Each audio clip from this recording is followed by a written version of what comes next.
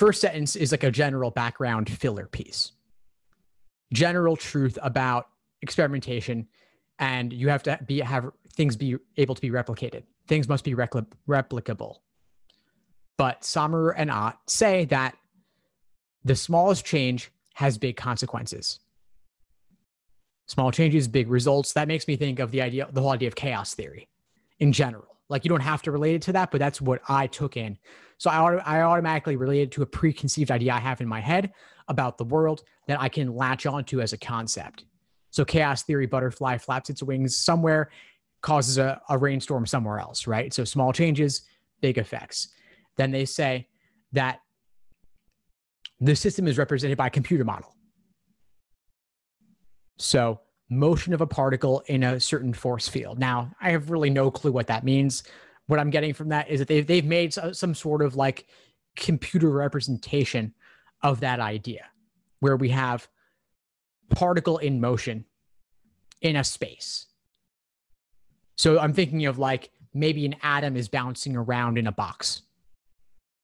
So again, I'm making a concrete image in my head that wasn't in the passage, but at least it's giving me an image of some kind. Think of one of those screensavers where it bounces around from one corner to the other. It bounces in one place. If you shift the position a little bit, it'll bounce completely different results every time because of that. The Sommer and Ott base their system on an analogy with riddled basins of attraction. What does that mean? They'll define it presumably, but I'm thinking, okay, a basin, and they say water. That actually matters. So a basin is a container to which you put water. Like, think of like a baby's bathtub. You pour water into the middle of America, and some of it will like slant down the sides, some to Pacific, some to Atlantic. And that's assuming that, of course, the landmass was sloped. Things would inevitably go down one way or the other. Which way does it go? Depends on the geographic features. So if you have mountains, you have valleys, or you have a lake, that's going to impact where the water goes. A basin of attraction. Now, the attraction idea is that it's quote unquote pulling the water in that direction. Now, it's probably not really pulling it, but gravity and the slope would dictate that it goes in a certain direction. So a steeper slope, no obstacles, it's going to that basin. It's going to that ocean, let's say. Then they go on, third paragraph. Is it going to the north portion of the Pacific or the south portion of the Pacific? You may not always be able to tell. Beyond that, you may not even know which ocean it goes to. That's because it's riddled with fractal properties. So we've talked about the basins. We've talked about basin is the ocean, attraction is the gravity, as well as the how smooth the path is for the water to flow down. The riddled is whatever bumps are on the land.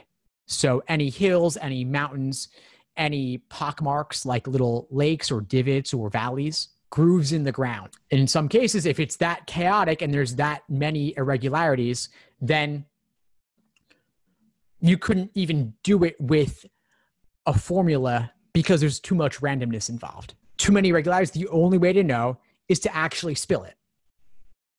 And if you spilled it even 1 millimeter in any direction, it would have a totally different path. Now, the fourth, they're saying that this boundary, and so when they say this boundary, what are we talking about? I'm thinking back to the beginning here, which is like the force field. So, and they even say the force field. So that, I guess I was right there. So the idea is that as you look at the factors that impact where the water flows, you have to consider an increasing number of factors, an increasing number of considerations to the point that you're including the entire world. Because then you're factoring in, okay, well, there's also the wind, the velocity of the wind, the direction of the wind, solar flares, the motion of the moon and other planets. It just gets increasingly complicated to the point that as you consider every input into that system, you're going to include like the whole universe. So everything has a consequence. In that system, you could generally predict, okay, it's going towards the Atlantic or it's going towards the Pacific. But beyond that, we can't say too much. Which route will it take towards the Atlantic? We don't know. Where in the Atlantic will it end up? We don't know. But probably, I don't know, 55%, 60%, it's going towards the Atlantic. So this was just one model, one analogy was riddled basins. But I'm just making this up now. Maybe this impacts, you could use this model, this idea to predict the stock market, or you could predict how many people are going to go to law school, or which colleges and universities are going to close due to COVID outbreaks. Like all sorts of things in the real world that we're modeling here based on, okay, well, chaotic systems, lots of factors that we're considering. The idea that this is the only chaotic system out there with the way water flows into two oceans, or even they said just basins, whatever that means. Like they're saying that's not it. This has wide applicability, most likely. The replication crisis in science, where they can't replicate a lot of studies, could be due to all these chaotic factors. And so now I'm going to relate it back to that logical reasoning question with the heart disease and the fish oil, where lots of alternative possibilities and explanations, those are chaotic factors. Are these health nuts also biking, meditating, exercising? What other complicating factors are there that can mess up a system and confuse what the outputs will be? So maybe fish oil, again, has nothing to do with heart disease, but it's very difficult to find a cohort of people who take fish oil and don't do all the other stuff.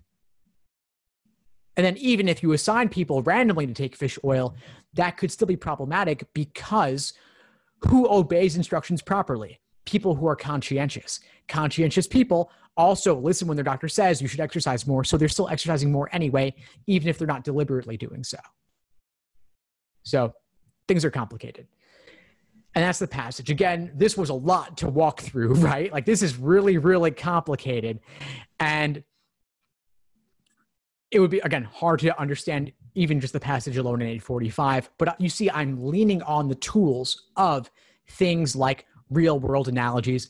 I'm bringing in a lot of stuff that isn't there, but helps ground me in understanding what's happening. Thanks for tuning into the show. Please subscribe if you haven't done so already to be notified of new episodes as I release them. And feel free to reach out if you need anything at all as you move forward with your prep. I'm happy to help however I can. In the meantime, I wish you all the best and take care.